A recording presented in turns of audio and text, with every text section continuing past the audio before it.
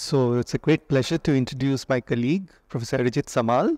So Areejit is actually the first member of our computational biology group. I mean, we are all moonlighting, physicists who kind of pretend to do computational biology. Areejit is the true blue computational biologist here. So Areejit did his PhD in physics, like many of us, with Sanjay Jain at University of Delhi, and went on to do a number of brilliant postdocs with incredible people, including many whom are very well known to people here. So, and then he joined about a decade back, right, Areejit? I'm sorry? About a decade back? Yes. Yeah. And Areejit's been doing, diverse a range of things, including building up databases of phytochemicals and so on. So among the many things he does is modeling of gene regulatory networks. And so he's very kindly agreed to give us a tutorial on that. Thanks, Sitabro. It was really a kind introduction. So let me at the outset thank Sitabro, Shakti, Mithun and Fernando for this opportunity to present our work here. I'm very sure that the participants of this workshop are both enjoying and learning a lot. Especially this workshop has been very well planned by the organizers, and I would like to really congratulate them for that. And particularly Sitabro, I want to thank him for actually organizing a range of very high-level meetings over the last 22 years in math science. And these meetings have actually shaped a generation of Indian students who have tried or attempted and made forays into the broad area of complex systems. So recently it happened that I was cleaning the room, actually my room in the apartment of my parents in Delhi. And I found this physical photograph of school which Sitabro organized for a month in January of 2006 when I was a second year PhD student.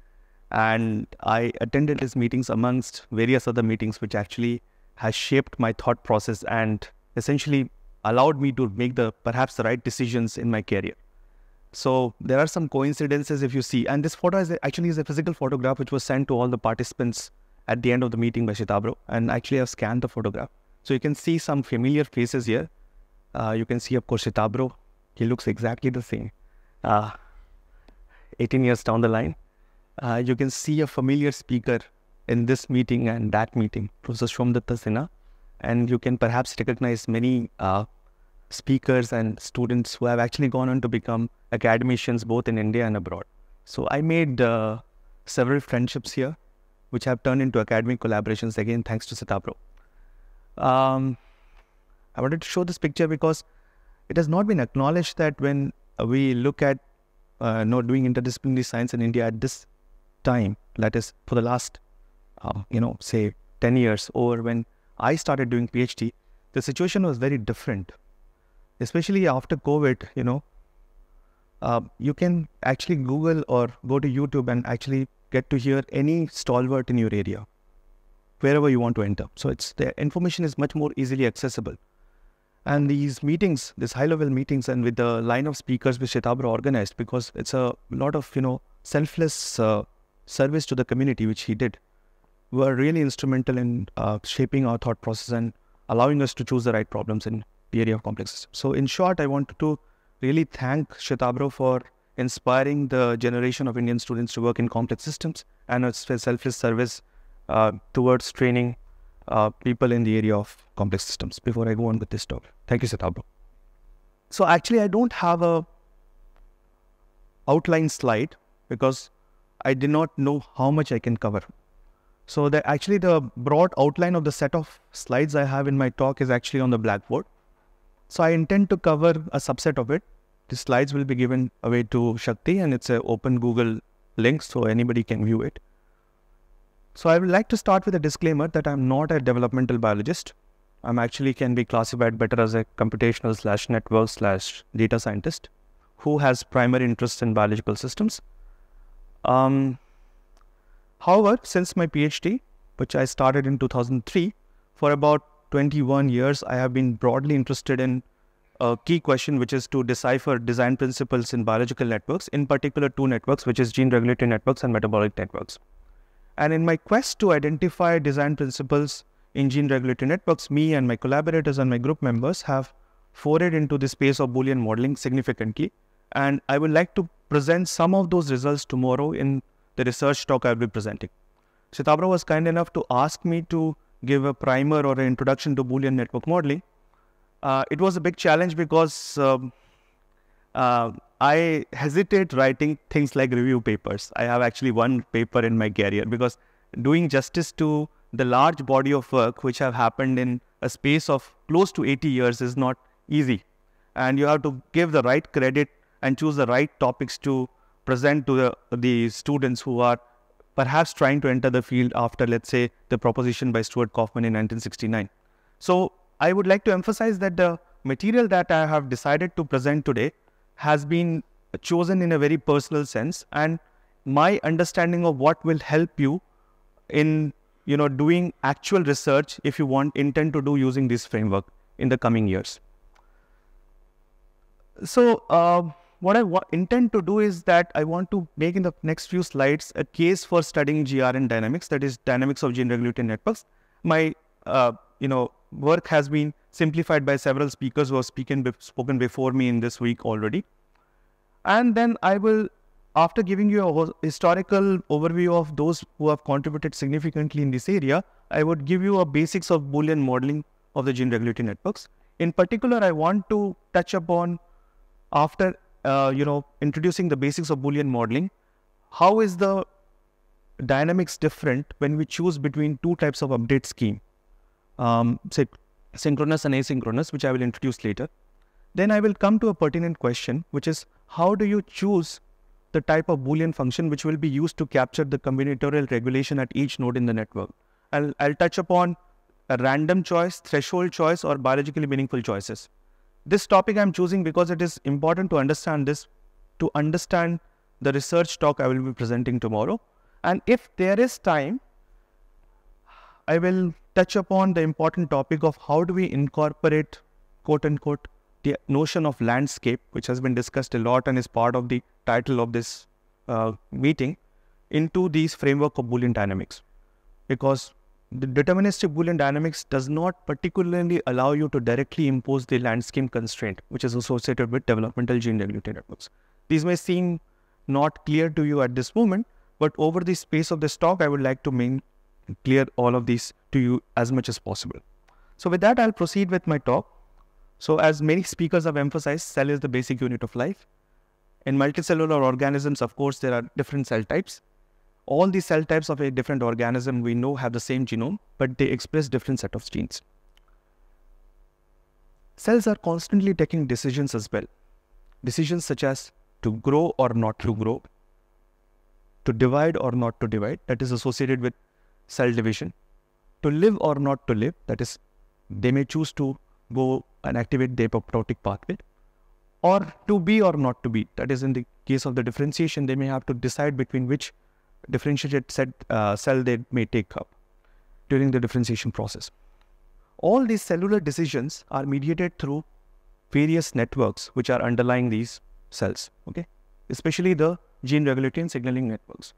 So understanding these decision-making processes, we need to understand the dynamics of these networks. To be more explicit, dynamics of the gene regulatory networks is fundamental for several biological processes, which has been emphasized in this workshop already, and in particular in the development. And while we are modeling the dynamics of the gene regulatory network associated with development, we should remember that the different cell types of a multicellular organism have the same genome, but express this different sets of genes. And further, the steady state expression patterns associated with the gene regulatory networks correspond to the different cell types. So these are the basic features which any developmental gene regulatory network should capture. Okay. So having made the case for studying the dynamics of gene regulatory networks and incorporating, say, in developmental gene regulatory networks, the idea of different cell types, there are various modeling frameworks which are available to proceed and study these dynamics. and amongst the simplest and perhaps the most simplest yet elegant mathematical framework which is available to study the dynamics of gene regulatory networks is that proposed by Kaufman. We credit him, but I will mention in the next slide that before Kaufman, others had already thought of the same modeling framework as well, which is the Boolean network framework to study the dynamics of gene regulatory network. So importantly, Kaufman actually pioneered the use of these discrete networks for modeling gene networks, where each gene is thought of as analogous to a electronic switch, which can have two states only, either active or inactive. Importantly, Kaufman viewed the different attractors or steady states of these associated Boolean gene regulatory networks as different cell types of a multicellular organism. So he proposed the framework of random Boolean networks. I will also come down the line why he chose random Boolean networks for studying. In this seminal paper in 1969 in Journal of Theoretical Biology, and also another paper in the same year in Nature. So it is important to mention that in the pre-genome era, that is prior to genome sequencing, there are others also who have made significant contributions to this area. In particular, the work of René Thomas. One of the reasons he doesn't get that much attention is because much of his writing is in French. But Thomas, already in 1973, proposed a similar model, a Boolean model for studying the gene regulatory dynamics. In this paper in 1973, his student Denis Thyfree, who is very well known, in this article in 2016 mentions that only during the submission process he realized the work of Kaufman and he cited the work. But there was a very important difference in the work of Thomas and Kaufman in the sense that, first of all, the interpretation of Boolean algebra was different in Thomas' work, and in Thomas in general he did not only allow two discrete states associated with a given component but multiple discrete states. For example, a gene can be not expressed at a medium level and expressed at a very high level. And further, he also introduced for the first time the asynchronous update scheme in this 1973 paper. So as we, of course, credit Kaufman with, popularizing and pioneering the work in Boolean networks, it needs to be also mentioned that he was perhaps not the first one to think of discrete modeling of biological systems. So the earliest papers which are cited by Thyfree and others is this paper by McCulloch and Pitts in 1943, where they used discrete modeling to actually study the activity patterns of neurons. And importantly, Kaufman also cites Sugita, who since 1961 and between 61 and 75 wrote a series of papers where he used Boolean framework to model, for example, the dynamics of lac operon. So, I mean, as you will see a lot in the history of science, usually the person who does the work second actually gets the credit most. So, and also it is important to sustain working in an area to be credited with that work. So, these are some historical facts through and giving the right credit to people who have thought of this modeling framework.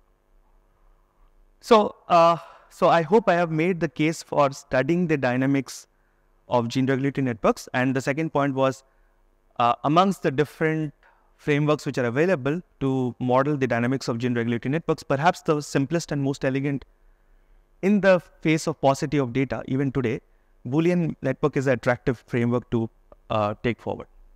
So in the next few slides, I will try to present you the basics of Boolean modeling with the different building blocks. So Boolean models are very simple. The first building block of a Boolean model are the nodes, which signify genes or transcription factors or signaling molecules, which are the components of the biological system. I will illustrate basics of the Boolean modeling through a simple example with 5 nodes. Here are the 5 nodes which are shown. So each node in a Boolean model can be in 2 states. It's a binary variable, 0 or 1. 1 signifies that the gene may be active and 0 signifies that the gene may be inactive. So of course, in reality, nothing is 0 and 1. So if you are actually inferring the activity from, say, expression patterns in microarray or single cell or RNA-seq data, you may have to choose a threshold above which you consider the gene to be active and below which it is inactive. So each node has 2 states, and for a network with n nodes, the number of possible states is 2 to the power n. Okay. So in this case, the state space is basically 32 states because n is 5. Okay. So once you have specified the nodes in the model and there is only 2 states possible, this is of course an oversimplification of the reality. The next building block is to decide who regulates whom in the network. and that's captured through the directed network associated with it.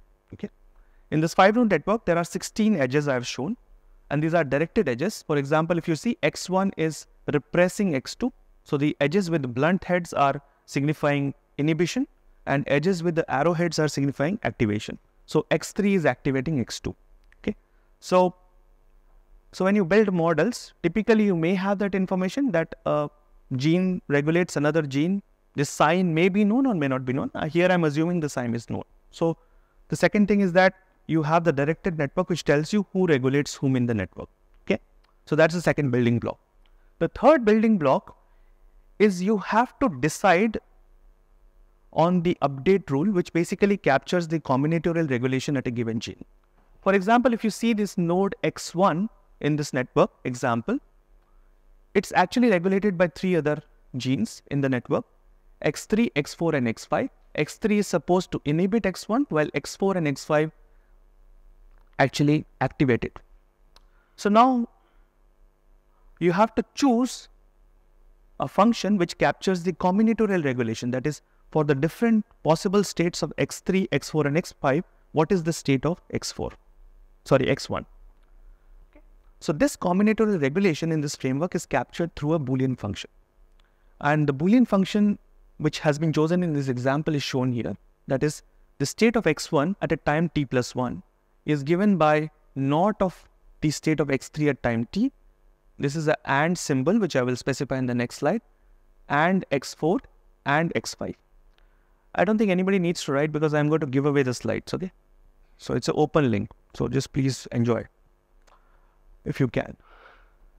So let me just dwell a bit more on the representation of the Boolean functions, which I will be using today and in the next talk as well.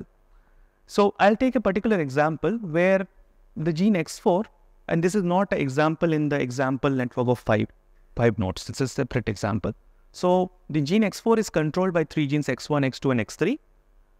And it's controlled by this following logic. So x4 is active if either x3 and x1 are present or x3 and x2 are present. So essentially, if you were to capture what that corresponds in a physical sense in the promoter, you want the presence of both x3 and x1 bound to the promoter to facilitate the RNA polymerase to sit there and go through the transcription process, or have both x3 and x2 bound.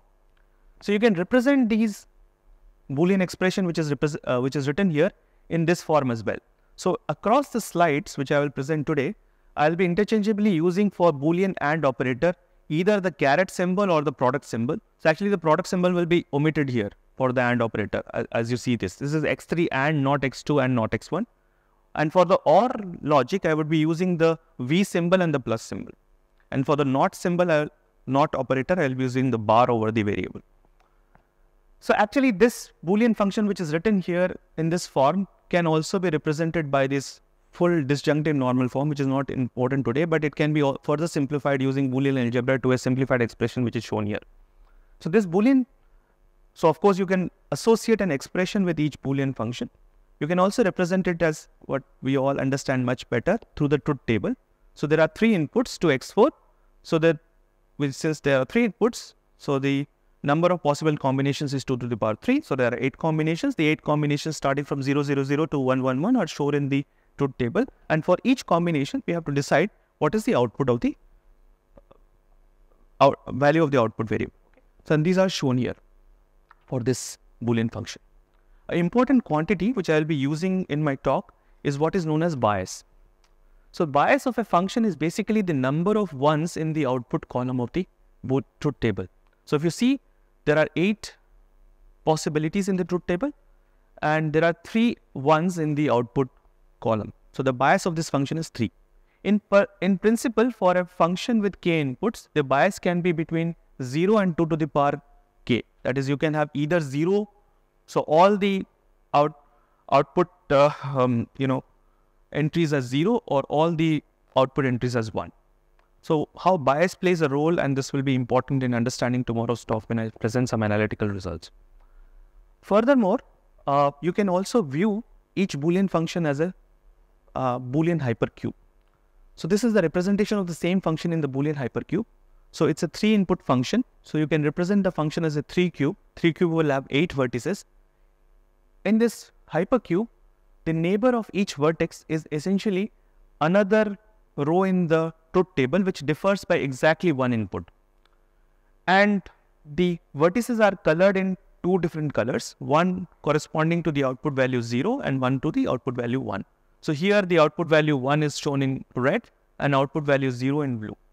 So this expressions or this truth table and the Boolean hypercube represent the same function. Okay. Why I have introduced the Boolean hypercube will be more clear tomorrow when I present the analytical proof for a result that we have found, which can be easily understood by transforming the question in the Boolean hypercube formulas. So this may not be important for today's work. Okay, coming back to the example with 5 nodes. Is there a question? Yeah, Ananta, please. What if, say, x1, x2, x3, 3 are there, and now for activating x2, I need x1. Then I can't go, then for t plus 1 step, I can't activate x4 because, Please. I mean, I have to, like, if they inputs are interrelated, I mean, depends on each other, then I have to first come up with all the inputs to be active. Then I need the x4 to be Yeah, don't worry. So, the update is something which is coming in next 2 slides. You'll understand very simply. Okay, don't worry. So, this is actually exactly what I will cover in the next slides. Okay. So, like in the previous slide, you mentioned there are 3 inputs. That's why it is 2 to the power 3, and we have 8 outputs. So, what if, like, for that we make a hypercube? What if we have more than 8? So there is a 4 cube with 16 vertices, and you can generalize the concept. Okay, it's well worked out in computer science. That's not a problem. I can show you some examples tomorrow. That's not a problem. I had one doubt. So you talked about t plus 1 as a function for 3 genes at what they are working at x at time t, but they may have different rates. I'm coming to that. I'm coming to that. Just hold on, hang on to the thoughts. Okay. So I'm coming exactly to that. Okay. So please. So just hang on to the questions. I'll cover that. I'm just going through slowly so that you understand so I want to first give you the simplest version of the model and then introduce more complexity with it. Okay. So now that we have associated and this update rule which captures the combinatorial regulation at each node, I have also now specified at each node update rule which captures the combinatorial regulation. Then we have to go on and study the dynamics. Okay. And when we are going to study the dynamics, we can choose between 2 types of update scheme. I will first take the simplest version, which is the synchronous update scheme, but I will also introduce briefly the asynchronous update scheme. And these are related to the question which was last asked about the timing of different processes. Clearly, the timescales can be different. For example, Boolean models have been constructed where one node is actually a gene, the other could be a non-coding RNA. The timescales of translation and transcription are very different. So we are going to omit such, complications, but think in a simplified framework for the first. So in the most simplified update scheme, in the synchronous update, you assume that there is a central clock. That is, all nodes get updated at a given amount, at a fixed time. Okay. And time is taken as discrete.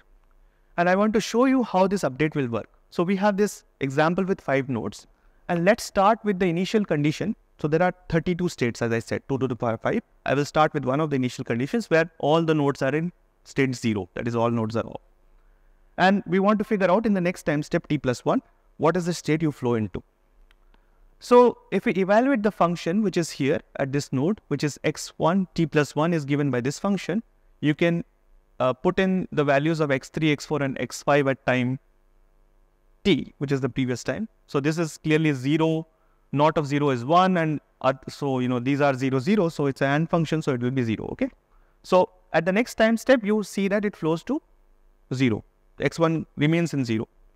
For x2, if you evaluate this function, which is associated with this node, which is not x1 or x3t and not x4t, see, since x1 at this time step is 0, this not of 0 is 1, and this is OR function that becomes 1. Okay, and you can now evaluate each of the nodes. Okay, for each of the nodes the update function and figure out where you flow into. So you started with all zeros and you've flown to 0, 1, 1, 0, 0. Okay.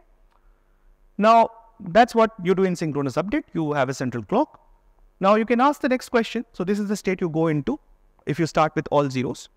So the next thing to ask is, we can ask, if we start with every possible state in the network, which state we go into in the next time step. Okay. So there are 32 states, and we can figure out which is the next state that we go into. Okay. So I have written down here the state transitions for all the 32 states in this network. Okay. You can go home and compute them.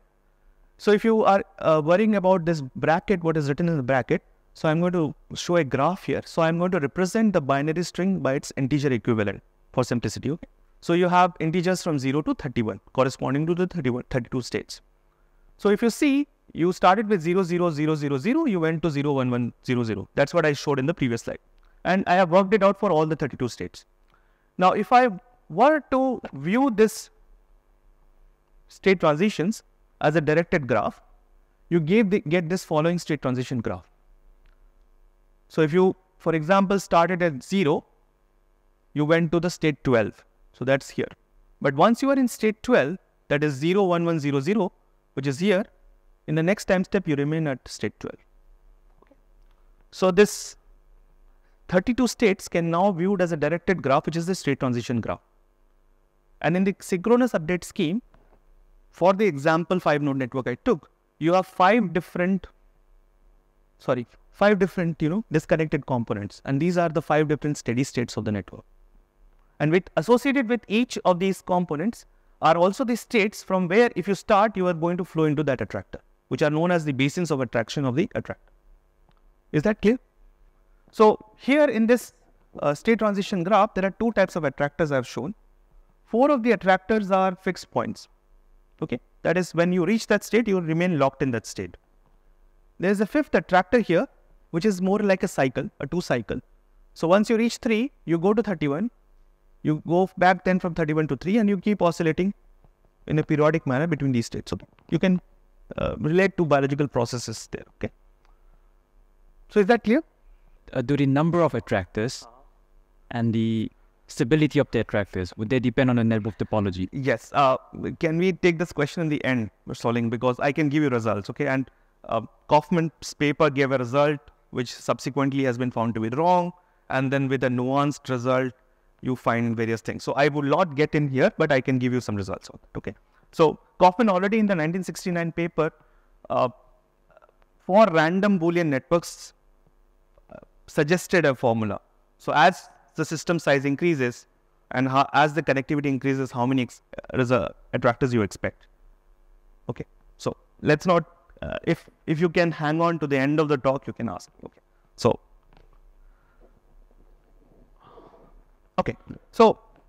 that's the case of deterministic dynamics which we obtained with the synchronous update. Okay.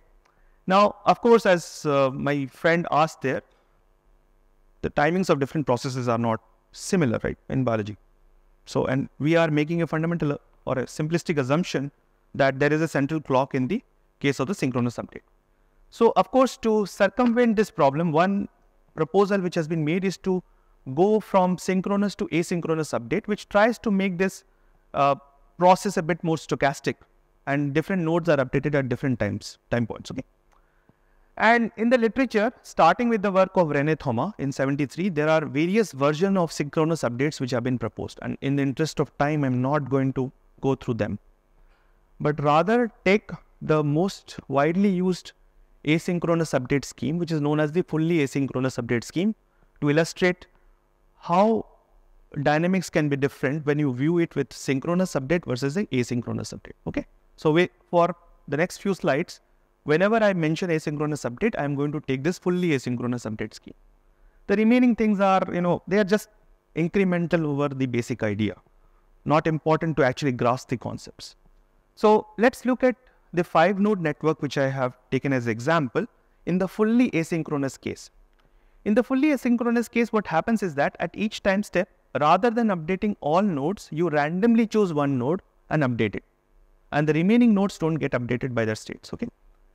And you can, keep playing this for a long time and you get the state transition graph. So in this 5-node network, let's say at time t plus 1, we chose only randomly the gene x2 to be updated. So using the same update rule, by evaluating starting with all genes being at state 0, you can figure out that x2 will go to 1 at the next time step. However, the all other nodes remain in the same state. So in the synchronous update scheme, we went from all zeros to 0, 1, 1, 0, 0. So in this asynchronous update scheme, where in this instance we randomly chose x2 to be updated, we rather went to 0, 1, 0, 0, 0. Okay. So in the synchronous update scheme, if you think carefully, from a given state, you can, depending on the choice of the node you update, you can go to different states. Okay. While in the asynchronous update scheme. In the synchronous update scheme, there is only a unique successor state, starting with a given state. So, to explain better the difference between the asynchronous and synchronous dynamics, I will go away from the 5-node example, but actually take a simpler 3-node examples, okay? And these motifs you have come across already in the talks by Mohit and others. Is there a question? No. Good. So I'm going to take these two motifs which have been mentioned quite heavily during this workshop. So the first is a 3-gene motif, which is a positive feedback loop. Again, the 3 genes and the associated Boolean rules are written there, okay? And this is a negative cycle, okay, with 3 genes again, and the Boolean rules are written. As already has been covered in this talk, the first is a positive feedback loop. You expect multi-stability. In the second case, you expect sustained oscillations, okay? So let's take the synchronous update for these 2 3-gene networks and, figure out the state transition graph. So the state transition graph is going to be very simple to figure out. There are 3 genes, so 2 to the power 3, 8 states, okay? For each of the 8 states, you figure out, starting from each state, which is the next state you flow into, and you make that directed graph, okay? Here, because there are 3 states, I didn't write the integer equivalent, I've written the states explicitly, okay? So if you see, for the first case, you have 2 fixed points here. So if you start with 0, 0, 0, you remain in 0, 0, 0. You start with 1, 1, 1, you remain in 1, 1, 1. And there are 2, 3 cycles, which are shown here, okay? That's the state transition graph. For the negative feedback loop, you get actually 2 attractors, both cycles, one a 2 cycle and second a 6 cycle. Is that clear? Now, if you, rather than use the synchronous update, use the fully asynchronous scheme, the state transition graph will look more like this. The most important thing to realize is that in this case, if you start at a given state, there is only one unique state you flow to. In this case, from a given state, you can flow to many different states, okay? Now, the first question which must bother you is that even if we use the asynchronous update and create the state transition graph, how do we identify attractors in the asynchronous case, right? So mathematically, you can identify attractors in the asynchronous update scheme as follows. The asynchronous case, you'll be choosing nodes randomly, right? So by random, you mean you'll be choosing them through a probability distribution or something? So I didn't go into the details. So there are various versions of asynchronous, which I listed. In some versions, you choose completely random. Some versions, you have a deterministic order of random. That is, you can decide between the n nodes in some order they are updated. Right. All those variations have been studied in the literature, but they give you essentially the same result. So let's just in this case, what are we doing? I have taken randomly one. Okay, it's a fully asynchronous case. At each step, we chose randomly one node. Okay, that's the widely used thing. So I'm using that. Okay. Of course, these edges have been made, but there is a probability associated with each jump, which I am not showing there. Okay, for simplicity. So let's come back to the question: how do you identify the attractors in the state transition graph? Okay, which has been shown for the asynchronous update. So mathematically, what you have to do is you have to actually identify the strongly connected components in this directed graph, and those strongly connected components from where you cannot flow outside that strongly connected components happen to be the attractors of the asynchronous dynamics. So let me identify the strongly connected components here. So this is the state transition graph for the positive feedback loop of 3 nodes.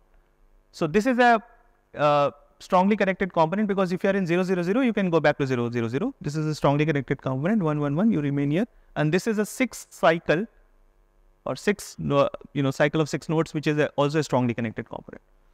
Here, there is only one strongly connected component of 6 nodes or 6 states, which is shown here. So these two are attractors, because from here you cannot flow outside the strongly connected component. But here, if you see, this strongly connected component is not an attractor, because you can go from here to here and here to here. Is that clear? You can go out of there.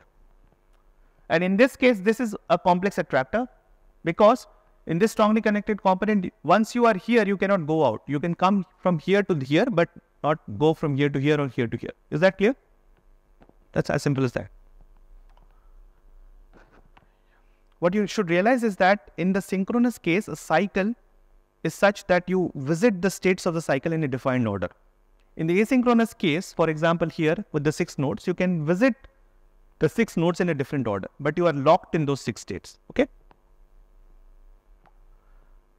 So one result I can give you straight away is that as far as fixed points are concerned, they are not dependent on the type of update. That is, the fixed points that you obtain with synchronous update, you will get the same with asynchronous update. And in most situations, while we are reconstructing and modeling, we are interested in fixed points. So the type of update may not be that relevant. It only matters if you are looking at complex attractors of this type. Right? There is a statement here I will try to omit now in this for the sake of time, but I'll come to it later. So to summarize, between synchronous and asynchronous dynamics, in the synchronous case, we assume that all components take an equivalent amount of time for update. In asynchronous, of course, different components take different amount of time for update. In practice, here every node is updated at every time step. Here, one randomly chosen node is updated at a given time step. Here, the dynamics is deterministic. Here, it is stochastic. And more importantly, as I emphasized, in the state transition graph, there is only one successor of a given state in the synchronous case, while there could be multiple successors in the asynchronous case. And Kaufman, throughout his work, majorly used the synchronous update scheme, and René Thomas, who first introduced, all his work typically used the asynchronous updates. I was contemplating if I should cover this topic or not, but in the next few slides, I will cover a slightly advanced topic which might be interesting from those who want to maybe work on this area. So if you look at the types of attractor in the synchronous dynamics, there are essentially 2 types of attractors that you saw. One fixed points, the other cycles. These are simple loops because you have a defined order in which you will visit them. However, in the asynchronous case, the types of attractors are of 3 types. One, fixed attractors. So whatever is fixed point in synchronous will also be fixed point in asynchronous. So there is no difference here. But in terms of other types of attractors, there is a complex attractor. Example I showed in the previous case of the 3-node negative feedback, and also a simple loop. And the attractors in the synchronous case can be broadly classified into what Clem and Bornhold have called stable and unstable. Maybe somebody asked a question, so I'll cover that here. So by stable and unstable, maybe that's not the right type of vocabulary to choose. This classification was proposed in 2006. So broadly, without looking at the slide, some of the attractors that we obtain maybe with the synchronous update may be artifacts of the synchronous scheme. That is, if you introduce a small amount of noise, say with time delay, they may go away. And Bornhold and Clem have tried to characterize which of these attractors in the synchronous case are stable, that is, they are not artifacts of the updating scheme, and which are perhaps only artifacts of the updating scheme. So what they proposed is a heuristic which is very involved. I'll try to give you a feel of what they did to identify and classify attractors into stable and unstable case. So what they did is that, this is the case of the 2 cycle in the 3-node negative feedback case, okay. So if you were to do the synchronous update, if you start at 0, 1, 0, in the next time step, you will go to 1, 0, 1. Okay. So what Bornold and Clem do is that they introduce a small perturbation associated with it, which is basically a time delay in the update of a given node. So say you delay the update of node B. This is like the asynchronous update. So in the next time step, these two nodes get updated, but not B. So you see now you have gone from 0, 1, 0 to 1, 1, 1. This is not in the basin of attraction of this attractor. So this attractor is not stable. So actually you have to check through all combinations of nodes for delay and see if any combination takes it out of the basin to identify which are the unstable attractors. So without going to the details, if you were to actually run the simulation and identify which of the attractors in the synchronous case are stable and unstable for these two examples, you will find that the fixed points here are stable. Actually, fixed points are always stable. There's a theorem for that. As far as these 3 cycles are concerned, they are actually unstable. And if you see in the corresponding asynchronous case, these 2 are clearly attractors, but there is no corresponding attractor in the asynchronous case for these 3 cycles. So they are lost as unstable. In this case, again, the 2 cycle is gone because it's unstable. The 6 cycle is actually stable. And you have a corresponding complex attractor of 6 states in the asynchronous case. Okay. So you have some set of rule of randomly selecting those nodes in asynchronous update. So is this because of that rule that the nodes that are in synchronous one are essentially showing some features in that asynchronous? Can you repeat the last part? Oh, as in like, is it because of that rule that the stable nodes in the asynchronous update are again the attractors in asynchronous one, or is it like it does not depend on that rule, it just always be the case? So I can't go into the details, but here's a mathematical theorem. So any fixed point that you obtain remains a fixed point in both synchronous and asynchronous case, and it's also stable for this time delay. Now, the stability or instability is only a question for cycles. That is, anything which is 2 or more nodes, or states, which are cycling in the synchronous case. There are certain cycles which turn out to be unstable, because if you introduce a small time delay, they go out of the basin. Okay, and those will not be found in the asynchronous case, because in asynchronous case we are not updating in the same order at every time. So there is no analytical proof as far as I have found, but the things which are unstable here, they won't be found here. Things which are stable here, they will have correspondence in the asynchronous case.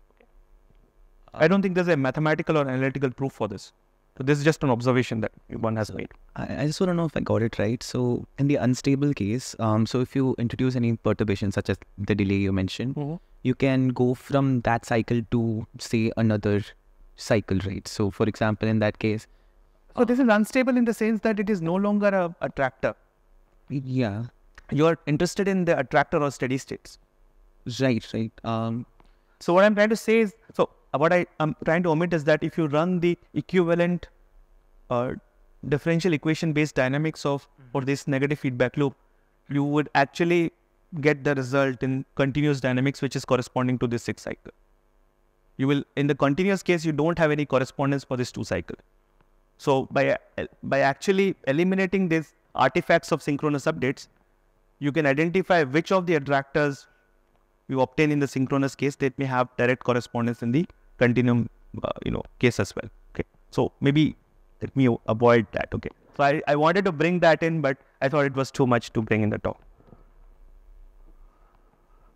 Okay, so till now I have 15 more minutes, so I don't think I can cover everything. So we have made a case for studying the GRN dynamics. I've introduced the basics of Boolean network modeling, and I have shown you the differences between the dynamics that you've obtained under the synchronous and the asynchronous update. Okay, I don't think I will be able to cover the last part. I will only be able to cover this most likely, which is types and choices of Boolean functions. Okay, so I'm switching gears and coming back to some historical events in the area of life sciences over the last, say, 200 odd years.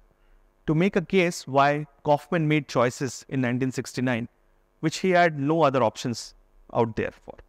So if you look at it, Darwin proposed his theory of evolution in 1859, Mendel's work in 1865, then 100 years to central dogma.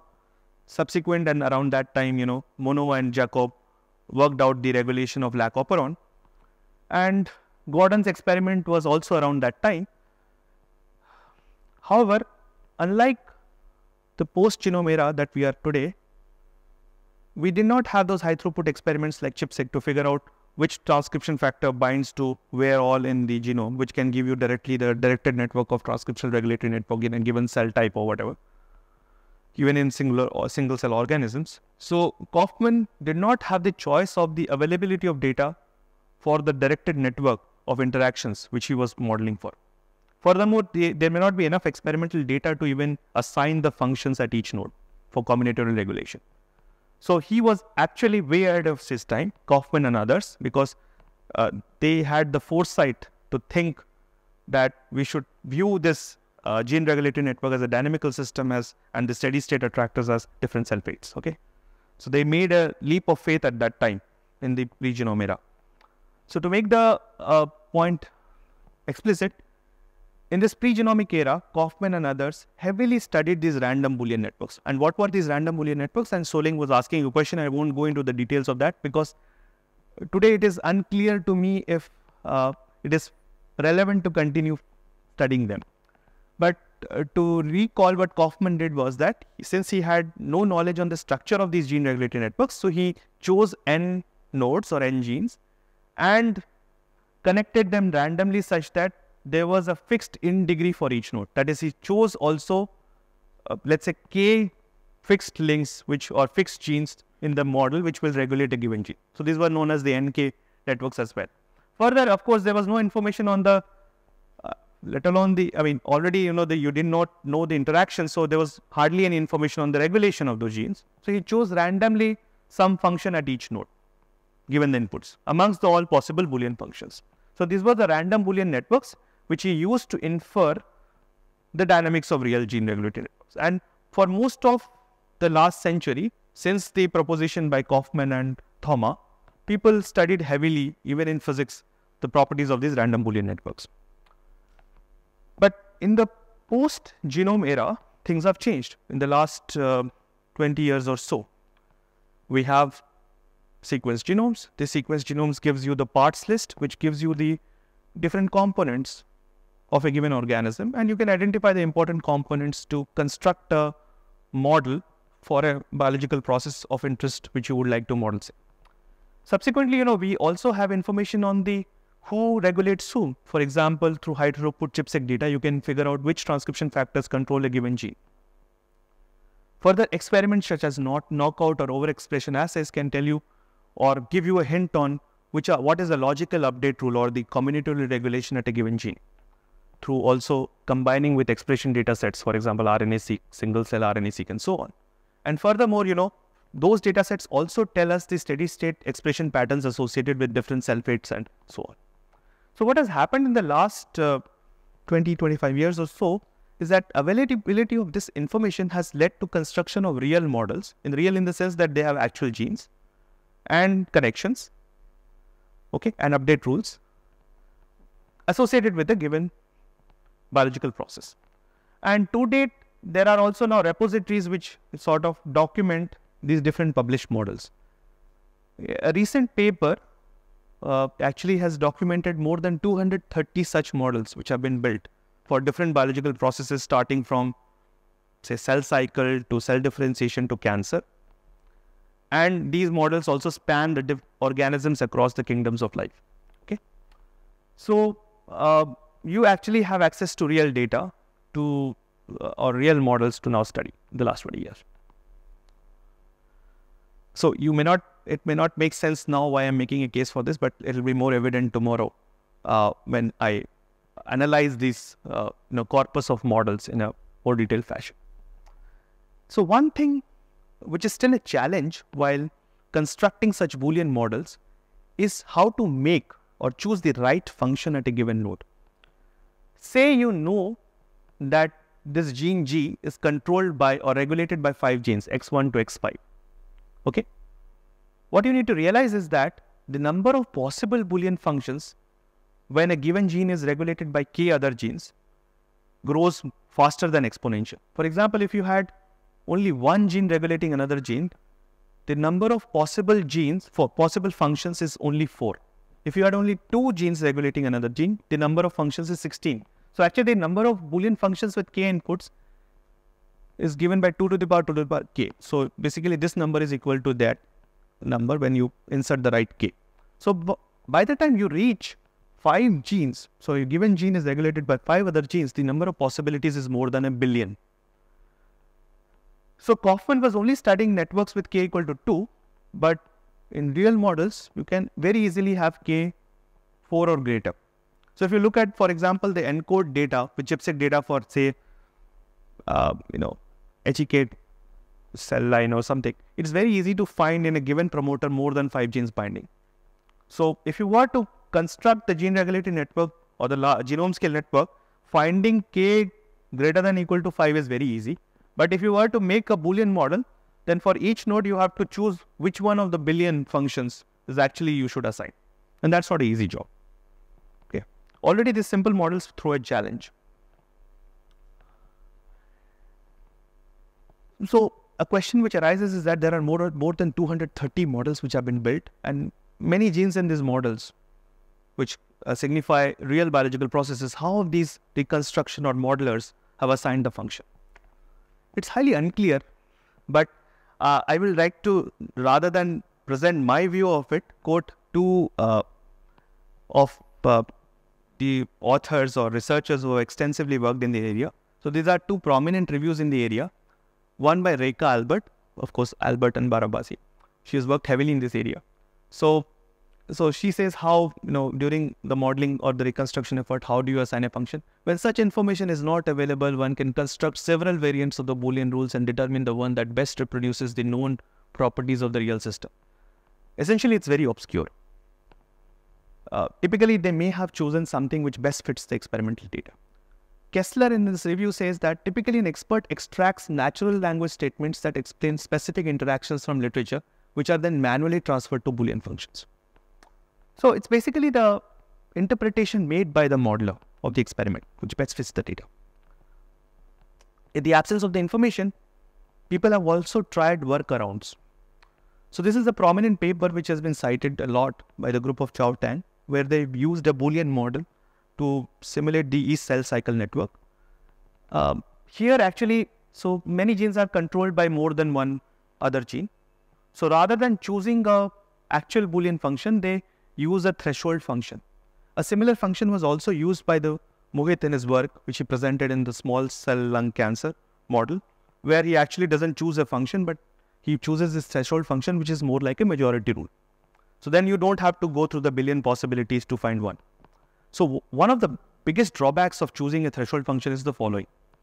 In real biological systems, we know that many promoters have a veto kind of a regulation. That is, there is one global regulator which is sitting there where RNA polymerase should sit, and it, regardless of what, if other regulators are expressed or not, this gene will not be expressed until that regulator is off. Such type of veto regulation is not captured by these threshold functions. But in the limitation of the data, people have used threshold functions for modeling as well. But you should remember, and also Marcin in his work with Olivier in a paper in 2012 in PNAS 11, he has actually delved in depth of what are the limitations of choosing such functions. So I won't use threshold functions. So I would ask the following question that are there then certain types of functions we can limit ourselves to, which are biologically meaningful, rather than looking at all the huge possibilities 2 to the power 2 to the power k, while modeling and reconstruction efforts in Boolean. So I'll introduce 4 or 5 classes of functions which can be considered as biologically meaningful. And you will understand better in tomorrow's talk why I'm introducing this type of functions. So these functions capture certain properties which are associated with real biological systems. So the first kind of function which I will introduce is what is known as a effective function. So let's take a 3-input function. So the gene F is controlled by 3 other genes, X1, X2 and X3. And effective function, I mean, this is already defined mathematically in computer science literature already for ages. I'm not giving you the mathematical definition, but actually trying to give you intuition through this slide what an effective function is. An effective function is one where each of the inputs is effective. And how do you decide an input to be effective? So let's say you want to decide if X1 is effective or not in this function, whose truth table is shown here. So then you fix X3 and X2 to a fixed state. So let's say you fix X3 and X2 to 0 and 1, and then change the value of X1. So here we change the value of X1 to 0 and 1. In at least one such combination, the change in value of X1 should lead to a change in the output value. Okay. Unless that happens, then this regulator has no effect on the gene that is regulating. So a function is effective only when all the inputs are effective. Clear? And of course, biologically there is no point in choosing functions which are ineffective. Okay. So ideally we would like to limit ourselves to our choice to effective functions. A second property and a class of functions I'd like to introduce is what are known as unate functions. These capture the property of monotonicity associated with many regulatory effects. So say for example, you have a gene F which we know is regulated by 3 genes, X1, X2 and X3. Somebody asked the question, so now I am making it explicit. So from biological literature, we also know that X1 and X2 activate F while X3 represses F. Okay. Now you should choose a function which aligns with this experimental fact as well. That is, X1 and X2 should activate, X3 should inhibit. You can ensure this property of activation and inhibition associated with each regulator by assigning positive or negative uniqueness with each input. So here I will try to show you how you choose a function which allows that for X1. So X1 is supposed to activate F. Okay. So there's a mathematical definition of unate function. I'm omitting it. I'm trying to give you a feel of how to what such functions do. So then we fix X3 and X2. After fixing X3 and X2, you should see through the truth table that whenever X1 increases, that is X1 goes from 0 to 1, there should be at least one case that the output value should also increase so that it activates. And in other cases, it may not change, but it should not be the opposite as well. It should not reduce. Okay. So you can do this check for each input. So if you have an activator, you want positive unit. If you have an inhibitor, you should have a negative unit. In the negative unit case, you should go down. Okay. And a subset of functions satisfy this unate property. And so essentially, if you know these links, you can impose the unateness for each input and choose functions from the set of unate functions which comply with the activation and inhibition. Yes. I had a query about the effective function. So as we see in this case, the function is effective, but so in this case, it's like 25% of the cases it turns out to change the input. Say it's even lower. So should we even use a function which is effective, but say in 10% of the cases only it's making a change? So are they even useful? Let's not ask the question. So let's invert the constraint as follows. You would want effective function. What you want additionally, which class of functions are achieving that, I will come slowly. Okay. Effective may not be just enough. Okay. Effective is not unate. You may want unate as well. Okay. But unate may not be everything to it. Okay. So is the part about unateness clear? So the subsequent class of functions I would like to introduce is what are known as canalizing functions. So these were introduced by Stuart Kauffman in his book in 1993. So the property of canalization is as follows. A canalizing function is one where at least one of the inputs is canalizing. Okay. And what is canalizing? So look at this truth table associated with this function. x3 is canalizing because if you choose one of the input values for x3, here in the case 1, regardless of the state of x2 and x1, the output is fixed. Okay. So this can actually do the veto type of property. Okay. Fine. So this is the set of canalizing functions, and Kaufman proposed in his book this class of functions as possibly ones which nature may prefer, in his words. He hypothesized that. See, the property of canalization, which is associated with a given input, can also be extended to a class of functions, a subset of functions which are known as nested canalizing functions, where each input is actually canalizing in a hierarchical fashion. So let me take an example of canalizing function, nested canalizing function. So here, once you choose the output value of x3 to be 0, regardless of the state of x2 and x1, you have output as 0. If you choose x3 as 1, but then choose x2 as 0, regardless of the value of the x1, the output value of the f is fixed. And similarly for the third one. So all inputs are canalizing in a hierarchical fashion. There are many properties, mathematical properties associated with this canalizing function, nested canalizing and canalizing functions, which we have found, and we have proofs for that. I'm omitting here for simplicity. So, so if you choose or limit yourself to these classes of functions, how does the space of functions look like? How do they occupy, what space of or subspace of functions they occupy?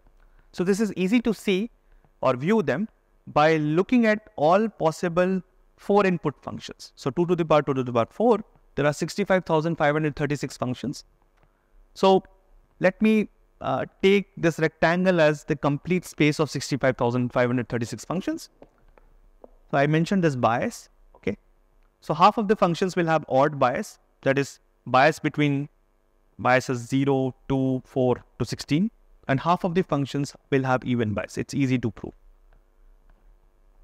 Very few functions are ineffective.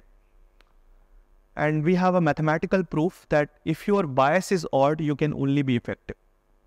So that is, any ineffective function will only have even bias. And when you have an odd bias, you are always effective.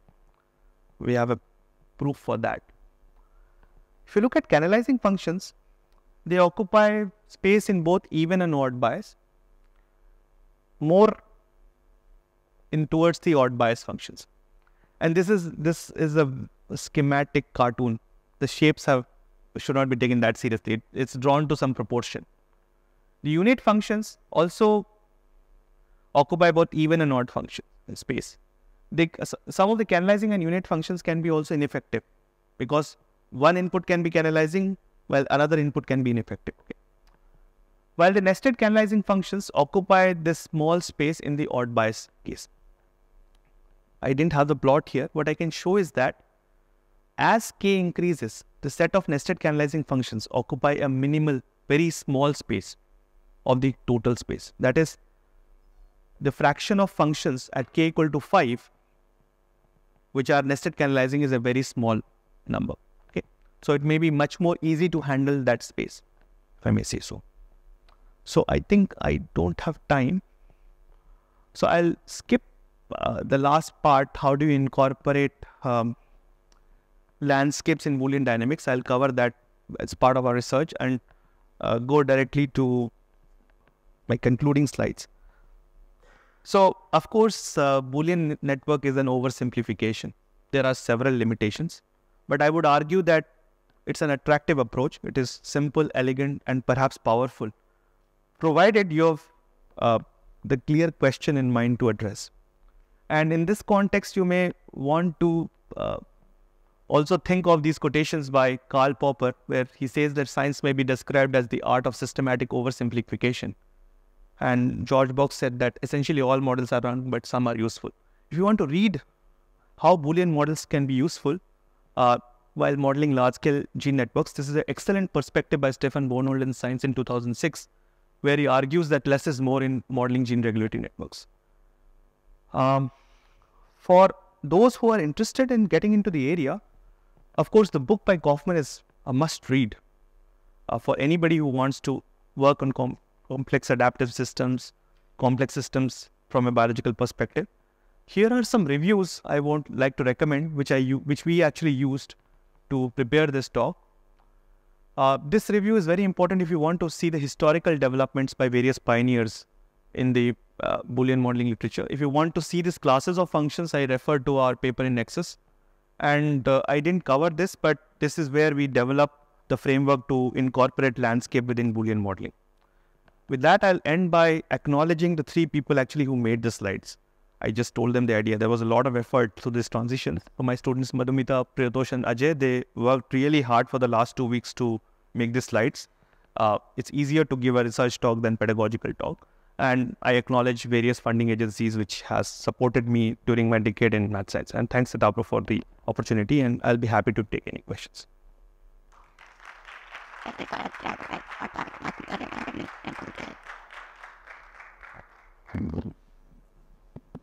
Maybe a quick question. I don't want to stand between lunch.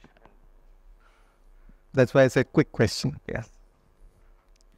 So, I mean, in this context of Boolean networks and Boolean neural networks, I mean, so in this framework, does it allow us to say anything about the edges, or is that always coming purely from experimental? Like, can I make some statements that maybe this edge needs to be there? Can it make a prediction that, or is that purely experimental? The edges. Very good. So we have not delved into the reconstruction effort per se so far. But say you have a bunch of facts, okay? A bunch of components, bunch of information with which interactions you know from literature, and you want to assemble a simple Boolean model to capture, let's say, 2 cell phenotypes, say 2 differentiated sets, okay? Typically, when you go about building that, you may encounter that the existing network is non-compliant with the experimental observations. So then you may have to either remove an edge or add an edge. Okay. And so you can think of kind of Monte Carlo sampling kind of methods to see which are the edges which are best fitting the data and so on. So I think people have done, and I will try to show you an example of one system which has been modeled by a prominent group over a period of 15 years. The root stem cell niche tomorrow. They have built, 5 or 6 models over the ages. And I will try to see if, as they have made the model more complex and more detailed, have they, are they still compliant with the basic, aspects of the landscape, which you expect of the developmental process they are modeling tomorrow. For sure. Yeah, it can guide experiments for sure.